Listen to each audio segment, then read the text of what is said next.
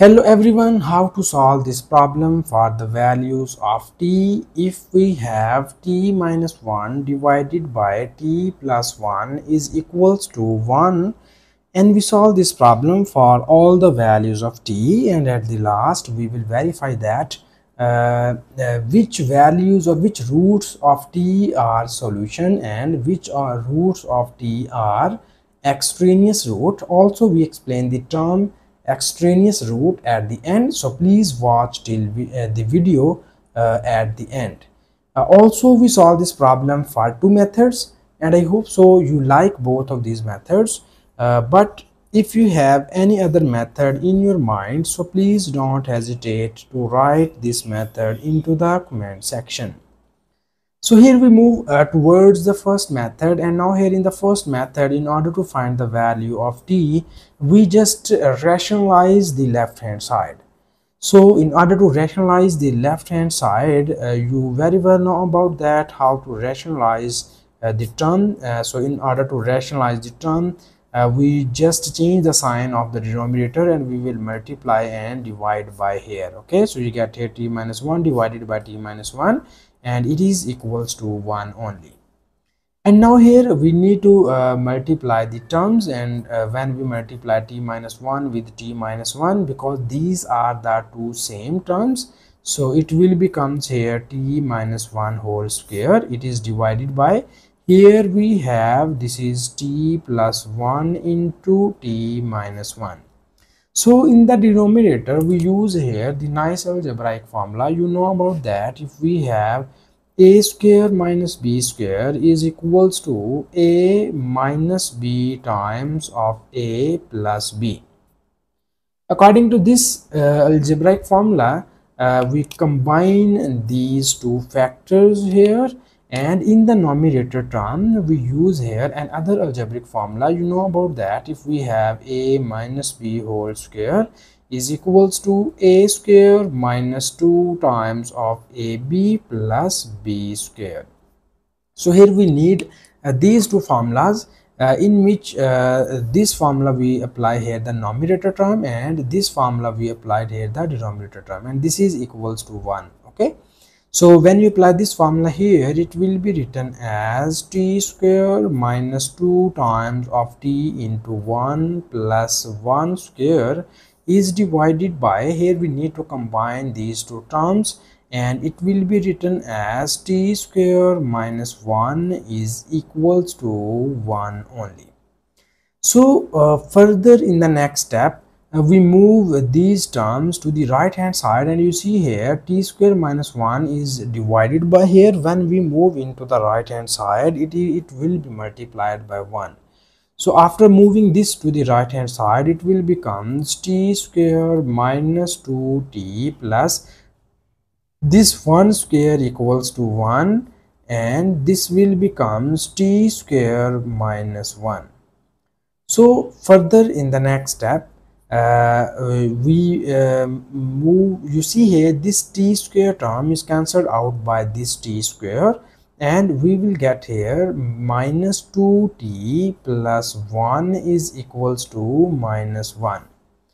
And now further in the next step, we move the constant terms to the right hand side. For this we move plus 1 to the right hand side, and when we move plus 1 to the right hand side, it will becomes minus 1, and we get here minus 1 becomes minus 2, and here we have minus 2t. So further we need to divide both of the sides by minus 2. When we divide both of the sides by minus 2, it will be written as, this minus 2 is cancelled out by this minus 2, this is cancelled out by this, and we will get here t is equals to plus 1. So this is the one root of the given equation which we get here from first method. And now in the next step we need to verify this root, and we check that is this root is satisfied our given question statement or not. So for verification of the root, we need to copy down given question statement here. It is t minus 1 divided by t plus 1 is equals to 1. This is the our given question statement, and here we verify the root t is equals to 1.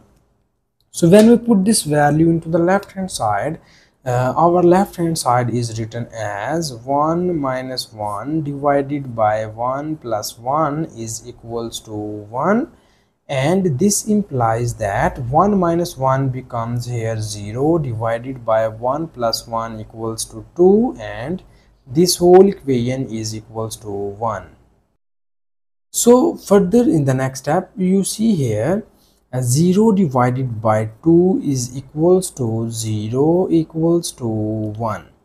So this shows that 0 is not equals to 1. It is not possible. This means that the value of t is equals to 1 is not satisfied over this given question statement.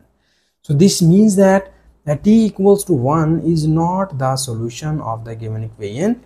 So we just say that t is equals to 1 be the extraneous root of the given equation. So you very well know about the extraneous root. I can just little bit explain about that. The extraneous roots are those roots whose does not satisfied our given question statement is called the extraneous roots, and the roots that is satisfied to the given question statement is called the solution of that given equation. Okay, so here we cannot have any root which satisfied our given question statement. This means that this given equation has no solution. Okay, so our final conclusion is that our given equation has no solution. So here we again solve this problem into the second method, and I hope so you like this method as well. So in second method, first we need to copy down given question statement. Here it is t minus 1 divided by t plus 1 is equals to 1. So here in the second method, we move t plus 1 to the right hand side, and it will be written as t minus 1 is equals to t plus 1.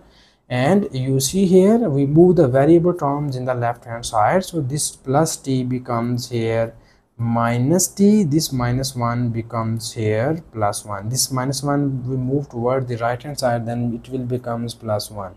So t minus t becomes here 0, or in other words these two are cancelled out by each other, and we have 1 plus 1 becomes 2.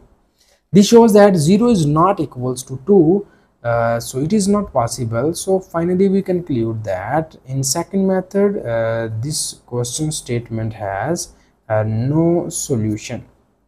So this is our final conclusion about this problem in the second method. So both of these methods we will get here the same answer. And thank you so much for watching this video. Please subscribe to my channel for more exciting videos.